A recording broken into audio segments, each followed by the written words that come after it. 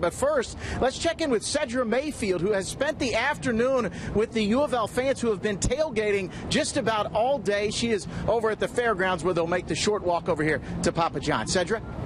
Yeah, the Cards may kick off their first game in the ACC in just under 2 hours at 8 o'clock, but the fans have been rocking, setting up shop some of everywhere, including here at the fairgrounds. Get this, since early this morning.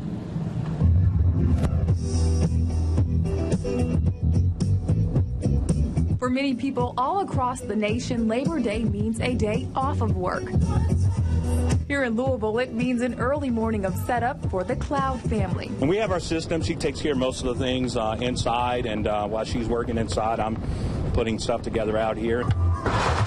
From the first day of September to the first game of the season, and this being the first year in the ACC, we really need to represent. We haven't had a conference, off and on, so this is really exciting. Monday marked a historic day for home team fans and visitors alike. It's always nice coming down here to Louisville. The fans are awesome. While just about everyone had their predictions on the game, 52-37. 34-28, Miami. Both sides celebrated the Cards' conference debut. You guys made a smart move joining the ACC. Canes fans eager for a rematch. You guys beat us bad in the bowl game last year. Today's going to be a different story. We got Duke Johnson back. Cards fans anxious for a repeat victory. I'm not sure about the score. I just know I'm excited about the offense. I cannot wait to see that.